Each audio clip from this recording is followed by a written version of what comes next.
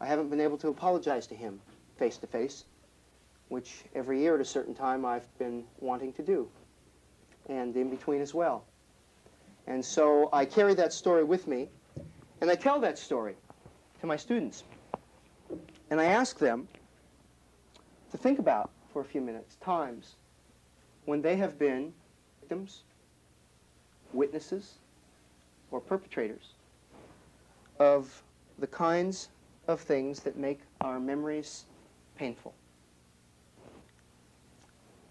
And this is how I end the first day of Holocaust Studies course at Milpitas High School. And the students are as you are now, silent and thinking. They begin, and the journal has nothing to do with the Holocaust. The journal has to do with society and the individual, with the role that they play. And it has to do with what affects the choices that we make in our lives. And I would like to show that to you a little bit, and maybe get some feedback from you as well. I don't know if I can maneuver with all these chords, but I'll give it my best shot. If I get tangled up in it, so be it. It's a very difficult thing to introduce this material to students. It's dangerous territory. It's territory that they don't often become exposed to. And it's dangerous individually as well, because you have to put yourself on the line to do these things with students. And you have to be I have to allow them to get to know me quite well. And I'm not always sure what they're going to do with that information. But we begin this way nonetheless. And the reason for that is because I want them to understand that the classroom must be a place where they can share some ideas that ordinarily they might not get an opportunity to share with other people. And the environment has to be the kind of environment in which they trust each other and in which they trust the teacher. So that's the way we begin. And the journals have rules to them. I read them, but I don't put red marks on them. And I never circle spelling errors. And I never give A, B, C, D, F on their journal entries. The journal entries are graded only if they were there and they cared enough to attempt to put something down that was honest and real. And I keep a dialogue with them, and I write back and forth with them, but no grades. I may ask them questions, and I may pull them in and speak with them individually, but we don't grade them. First section that we deal with in our Holocaust Studies course has nothing to do with the Holocaust. We don't even mention the Holocaust yet in this situation. They don't know where they're going with it at this point.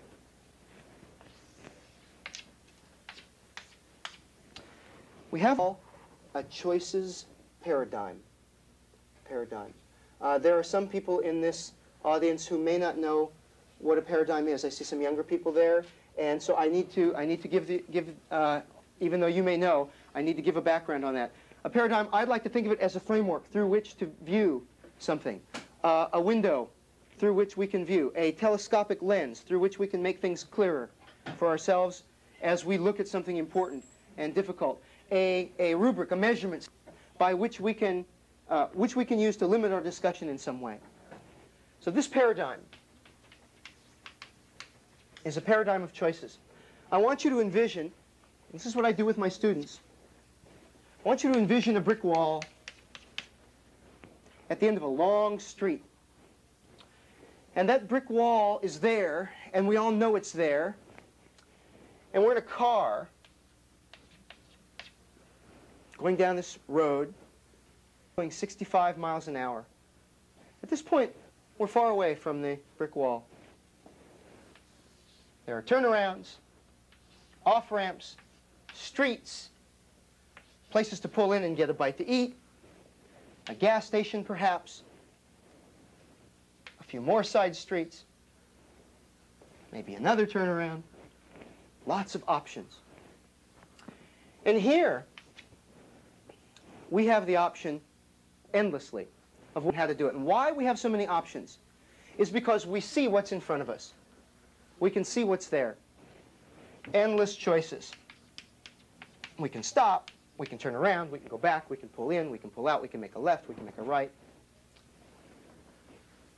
When we get up to here, our choices have become more defined. Our choices have become more defined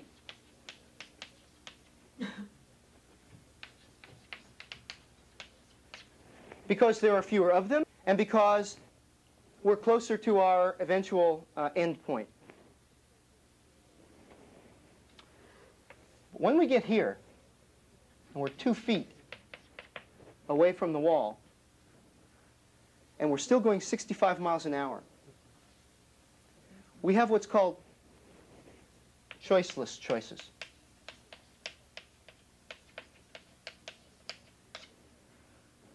Choiceless choices is that choices. Perhaps we can utter a quick prayer. Maybe it's intuitive. Maybe there's no room even for the words to come out before we slam into the wall. We can attempt to turn, minimize the impact, but at 2 feet and 65 miles an hour, it's a choiceless choice. We can still go left, we can still go right, we can think, but the choices are choiceless. And so before we ever begin a unit on the Holocaust, in my classes at the high school or in the work that I do with junior teachers, I like to have students consider the fact that their role in society is often determined by the types of choices that they possess. And that knowledge is power. Knowledge of choices is power. And that means that when they talk about Weimar Germany, and when they talk about the early years and the first stages of the Holocaust, 33 to 38, the isolating period, the psychologically isolating period, the period of time in which the rights of German citizens disappeared, were taken, were given up, they can see it in terms of the paradigm. They can see it in terms of how it led to choiceless choices for many people. Not in a way that condemns or condones, but in a way that makes them consider, in a critical manner, what may have occurred in the lives of individual people.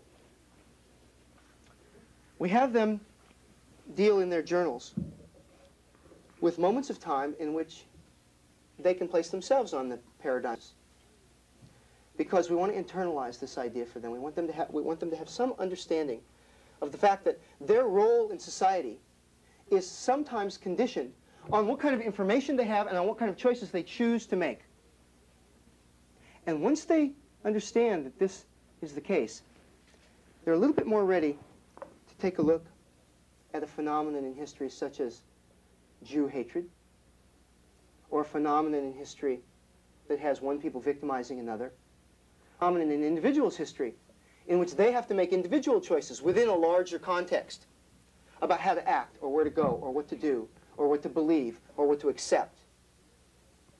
This is a very difficult charge. We are often accused, Holocaust educators, of psychological manipulation of students. There are people who believe that journals are a psychologically manipulative tool for teachers to use, and that we ought to stick to the 3 R's. But I believe, and I think most educators, people involved with any kind of ethical, moral, decision-making curricula, would believe that paramount in this study is the idea of what kinds of choices people make at individual moments of their lives. And those decisions can be shaped by the kinds of paradigms they carry with them. Just like my conduct today, if I were to be drafted as a 39-year-old into the United States Army, personal paradigm, an experiential paradigm to work through. I don't think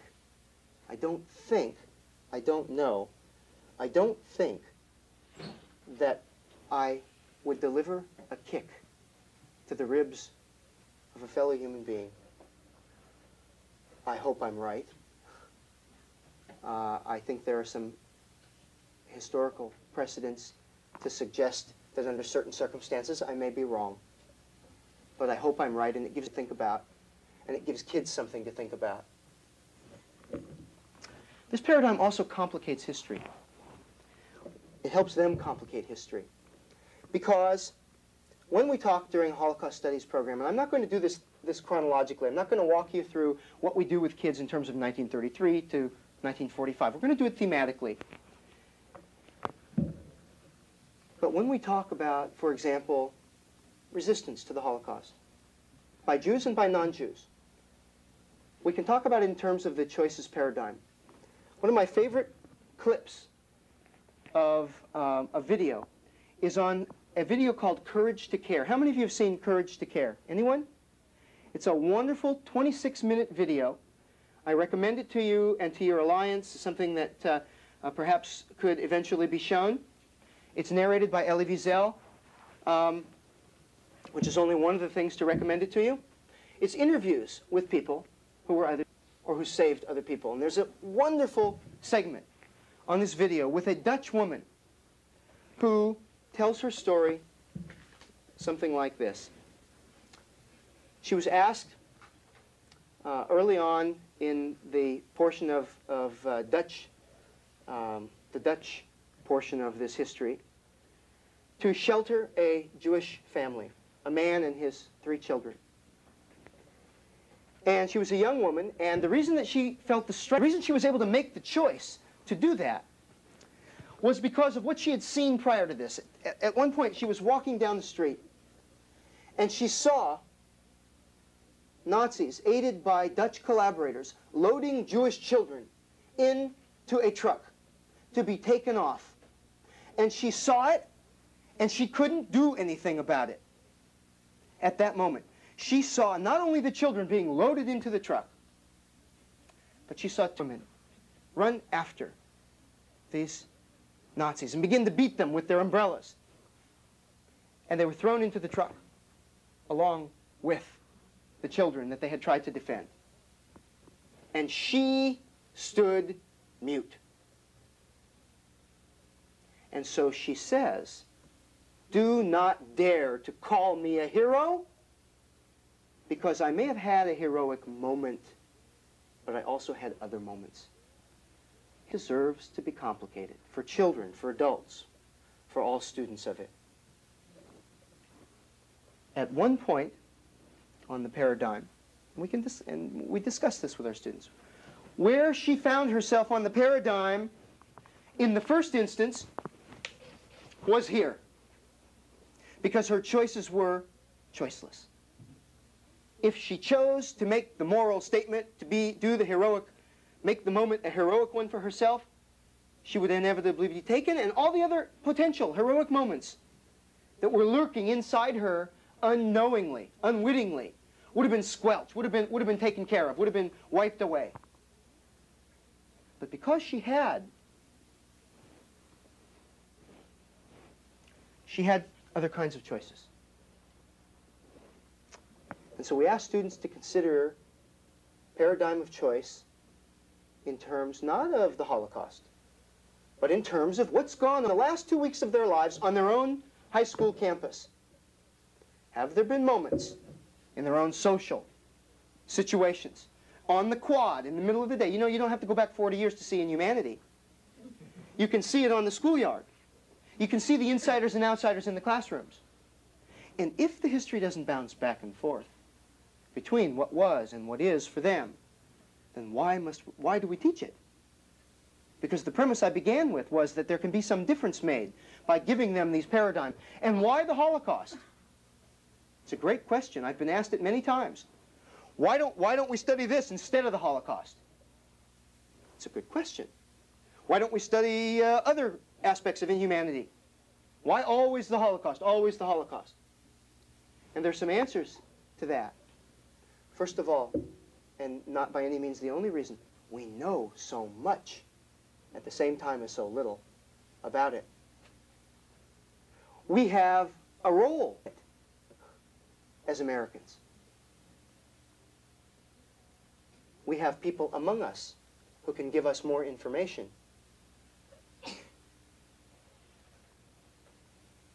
It is unique in specific ways. And in its uniqueness, we can learn universal lessons. It's unique in the idea, I believe. There are some scholars, I suppose, who dispute it. Some of them know in many ways. But this is where I am now in my study of the Holocaust after 10 years, not of primary research. I am not a primary researcher. I'm a gatherer of information. I'm a sieve, I hope, through which some information passes, and a cataloger. And everything I give you here is tentative. It isn't, I haven't reached conclusions. And I'm not sure it's so good all the time to reach conclusions. But I believe it is unique in terms of the intentionality of the perpetrators, in terms of the number of resources, in terms of the single-mindedness of their vision, in terms of what they were willing to give up to pursue their racial policy and their goal, in terms of its inclusiveness in some ways and its exclusiveness in others. You know, Jehovah's Witnesses were victims, not in the same way, but victims. Poles were victims, not in the same way or for the same reasons, and with a different end in sight. But within a philosophy of racial thinking that is in some ways very foreign to our students today, but in some ways strikes some resonant chords. Witness what happened here in this county, I believe, isn't it? This Sonoma County, not too long with an Aryan Woodstock. And so there's resonance for them of these racial theories. But there is also uniqueness.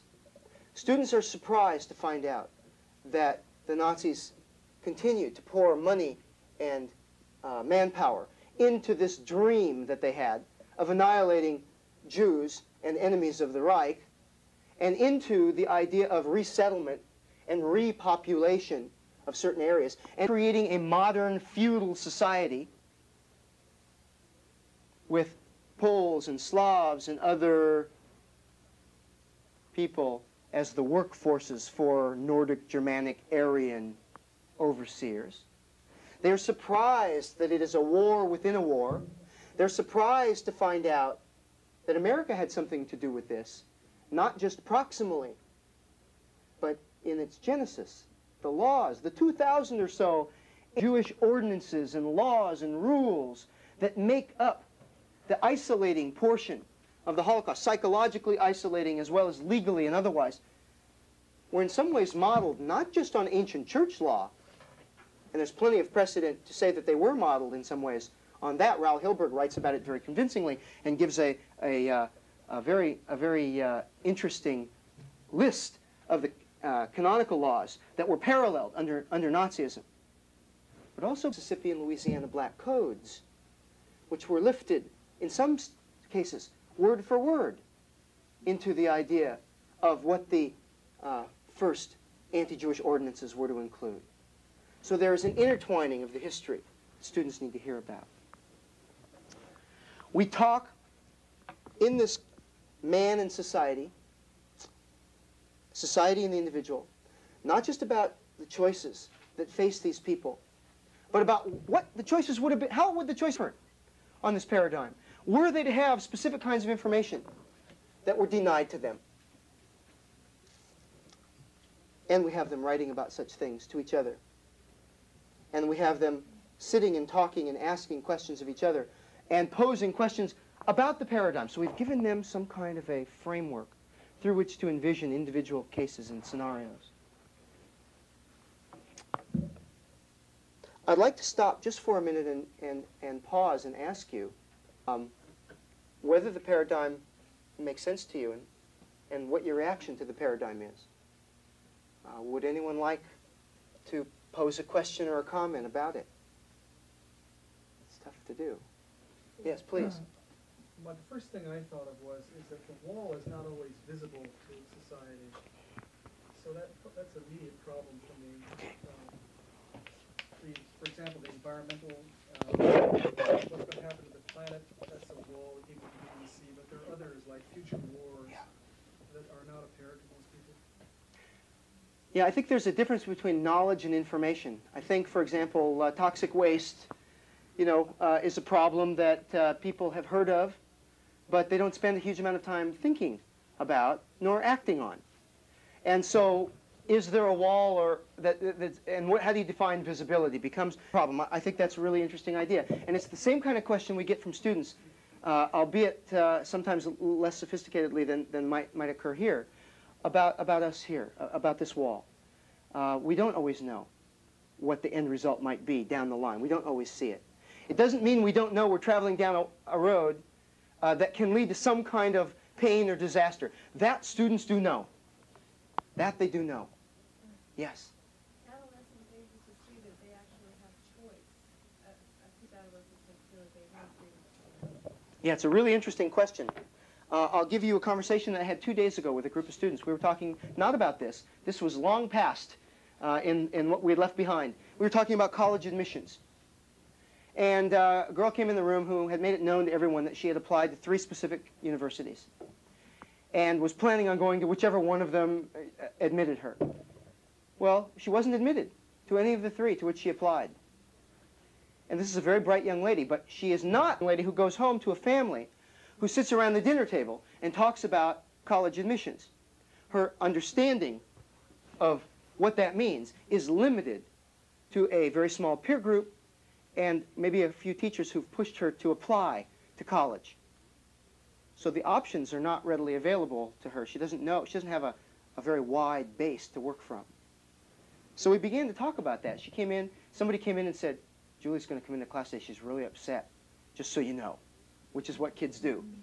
What do I do about that now? What's she upset about?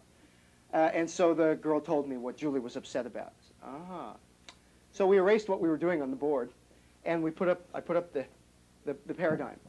And we started talking about college admissions. And I said, it's your job to arm yourselves through cooperative venture so that you have lots of choices available to you. How can we make sure that in terms of colleges, where we all stand on this paradigm is not here, but here? And so we started throwing out information to each other in the classroom. And I think at that point, the brick wall became very visible for them. And I think there's a way to do that, not just, and with any subject, not just the Holocaust. So that's why this unit is a man in society, choice-making, people in the world unit, not just Holocaust. But it's only a window in so that we can use it as individual stories. I told a story about a woman named Gisela Perl. Has anyone heard of her? Gisela Perl was a doctor, Hungarian-born obstetrician, who was sent to Auschwitz. And Dr. Mengele appropriated her services to work in a very poor infirmary. And the only palliative she could offer to anyone was the spoken word. There were not much in the way of anesthetics or medicines that could allay their pain or their fears upon entering the infirmary. But she also took note of the number of women who would have been killed because of pregnancy and began to perform surreptitiously abortions in the concentration camp in Auschwitz. And when we tell that story, I open it up for the students to ask questions about her. What do you want to know about her? And the students ask questions that reflect their own world. We have in Milpitas quite a group of students, very conservative, sometimes evangelical or fundamentalist, depending on which word you feel most comfortable with, background. We have quite a few one-room churches and fast food places in Milpitas.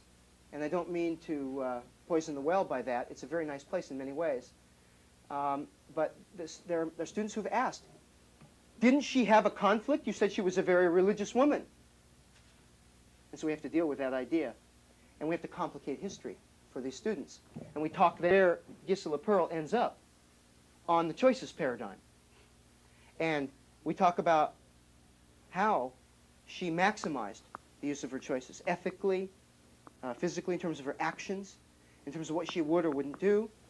And the students began to raise questions of, what if the pregnancy was late? What if it was 7 months along, but because of malnourishment or whatever, it hadn't been discovered? Did she do an abortion then? An interesting question. And if she did, how do you feel about that? And we discuss it in terms of the choices paradigm. And we complicate history. And we don't say, yes, it's moral, no, it's immoral. There's no room for that in this kind of a discussion. My God, how dare we complicate the thinking of adolescents to the point where we might not give them an answer that's black or white, yes or no, right or wrong. What a wonderful thing we do for them when we allow them to tolerate a little bit of ambiguity in their lives. And this is one of the main goals and one of the main objectives of this course, not just to teach the history. You see, it's not a matter of just teaching the history. If it were just a matter of teaching the history, I could do to them what I'm doing to you and just give it to them out loud, one day after another. But it wouldn't work very well because they'd be so put off by the images of death and so put off by the images of horror and so convinced that it's an aberration in history because, after all, it's like nothing they've ever seen, like nothing they'd ever want to see. Or, my goodness, I could just show them Night and Fog and say, see, this is why we study history, which some teachers do. And if I were to do that, it would be totally irresponsible. And so the objective isn't to test them on what happened in November of 1938 with Kristallnacht. That's not the objective. Or on what day of the year, what's Adolf Hitler's birthday? Or what was the name of the first law of the Nuremberg laws? Not the kind of education we wish to give these students. They will go far beyond and pick up the specifics of the history in a developmentally correct manner as they encounter it. But if we don't give them something to chew on, if we don't complicate their thinking, then we haven't done anything to them or for them. Some people do think it's psychologically manipulative. I believe that it's a matter of giving them a paradigm of choices that they have to consider and deal with. Okay, what else comes to your mind about the paradigm? Anything? Please feel free. It's sort of a radical notion to teach the Holocaust without ever mentioning the Holocaust in the first week or so. Yeah? What are the parents' responses? It's a great question. Mr. Kravis, is that right? Mm-hmm. Told me a little short scenario that I've experienced a few times in the 11 years that I've been in Milpitas and the 16 years I've been teaching. And it's a scenario in which someone's objected to the curriculum, a Holocaust curriculum. Send home a book like Night or The Diary of Anne Frank. And what immediately comes to some people's minds, especially those perhaps of Germanic parentage, is you're going to expose my children to this, and they're going to come home and they're not going to be able to kiss their grandparents. When the grandparents come for their birthdays, they're going to say, where were you and what were you doing? We learned about this, and you were there. It's a very difficult scenario, and I had that happen in Milpitas. And there were parents who called and said, they called not me, they called the principal, and said, I don't wish my daughter exposed to this material. The principal called me and said, can we shift her to another class? And I said, what? You need to come to my class and see the choices paradigm. You need to see that there are other things at stake here. And that we have more choices than a yes or a no. And let's explore them. And so parents and I made an appointment with them to come in, to meet with me privately. And we sat down and I showed them Elie Wiesel's book, Night. And we opened up the book, Night. How many of you have read Night? Amazing book. Important book. Important in the sense for teaching that it hits kids right where they live. They are of the same age that Elie Wiesel was when he was taken to a concentration camp, to the death camp of Auschwitz. And they read a particular story, and we sometimes teach the history out of the story rather than telling the history and then reading the story. I opened up to the page in Night where Elie Wiesel talks about a aid that he received from a German prisoner, not a German Jew, a German prisoner in Auschwitz. And we say, you see, we must separate times German and Nazi. Because, you know, Nazism can exist without Germanism. And how do we teach? Do not despair. We will teach this history with full recognition of the thousands of Germans who resisted or attempted to resist. It's not a very large number in comparison to their population, but perhaps all the more significant because it's a small number. We will talk about the people the approximately, and this is a tentative number that I received from a primary source at Yad Vashem, 3,000 priests and ministers who went to their incarcerations or deaths in concentration and death camps due to fighting against the Third Reich. And these stories are important. We talk about, I have an Estonian girl in one of my classes. And her parents monitor her materials very closely. Not for any other reason interested. But when they saw a knight come home, they were curious. Because they've only been in this country about 11 years. And they were impacted by World War II history. And they're curious about what Americans do in teaching of this stuff.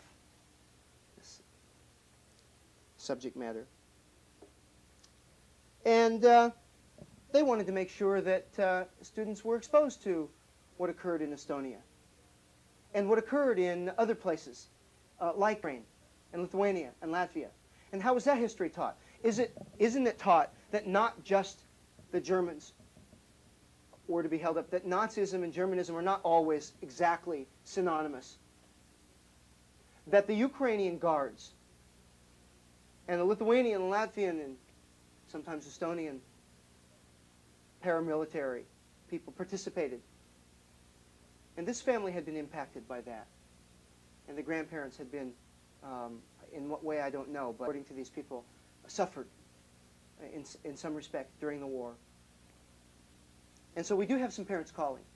But what occurs is a conversation and an invitation to join us and to offer their perspective after I know what it is. Because it's not always so safe to do. I had a young lady come up to me and say, my mother was in the Hitler Youth.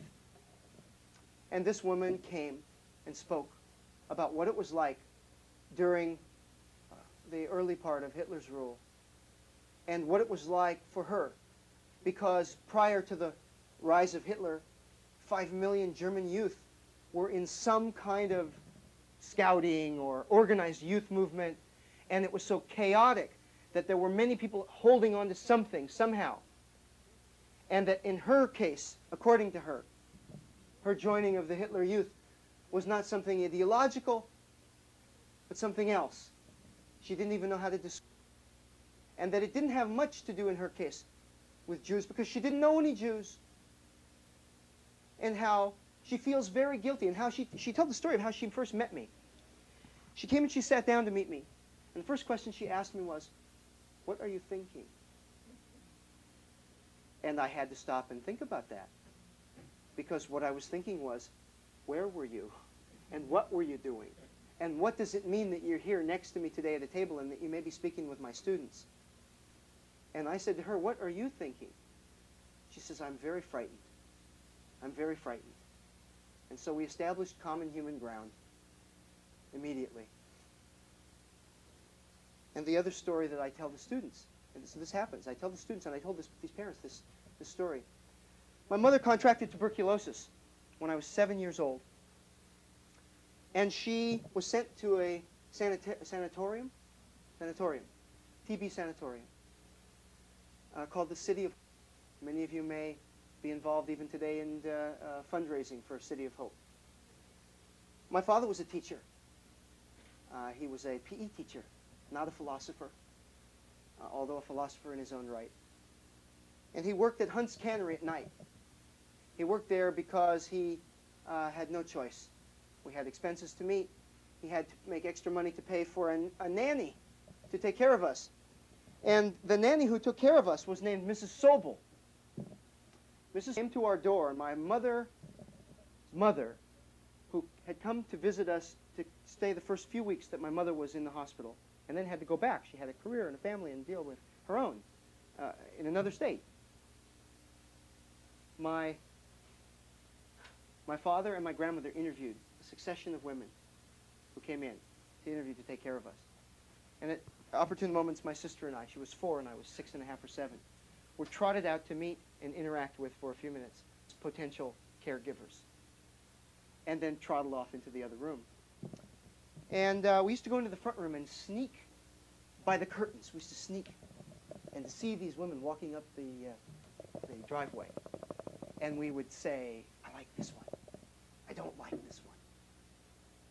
And a woman came up the driveway wearing very sensible shoes and a house dress that reminded me very much of my other grandmother. Very heavy woman, soft bosomed, to think of it, because I used to lay my head on her chest and let her read me stories in her accent. And she came up the walk, and we saw her, and my sister, who was only 4, said, look, look, she looks like Grandma Cece. Yeah, yeah. She didn't even knock on the door. She saw the mezuzah on the door. The mezuzah, for those who may not know, is posted on the doorway of Jewish homes, at least observant Jewish homes. And it's, for lack of a better explanation, a blessing over the house. Turned a certain way because God is not necessarily straight up. He might be somewhere else. It's turned. It's slanted a certain way. She saw the mezuzah and she took off down the driveway. Bump, bump, bump, bump, bump. And I called, Papa, this woman came. She looks like Cece, but she's leaving. My father went out the door, and he caught her at the head of the driveway, and he said, you're at the right house. You're at the right house. Please come in. So she came in, frightened. She saw the mezuzah at the doorway, and she said, you don't wish me in your home. You don't wish me in your home. Couldn't understand why. She seemed like such a wonderful lady. My father said, why? My people did such terrible things to your people. Father said, please come in and sit with us. And I'll never forget, I didn't know what he was talking about. I was frightened. What did she do? Who did she do it to? And she sat, and they drank a cup of tea. And my grandmother was there. My grandmother had lost some people in the Holocaust. And I didn't know that my grandmother spoke German. I didn't know that as a child. And they spoke. And as it turned out, this woman had come to this country before, had a son who was a Nazi soldier, and who after the war she had not had any contact with. And this was already 1956, so it had already been 11 years since she had had any contact with her son. He had been an advocate, not highly ranked, but strong in his views. His parents were so ashamed. That dear woman took care of us for 9.5 months. And she was a beautiful, beautiful woman.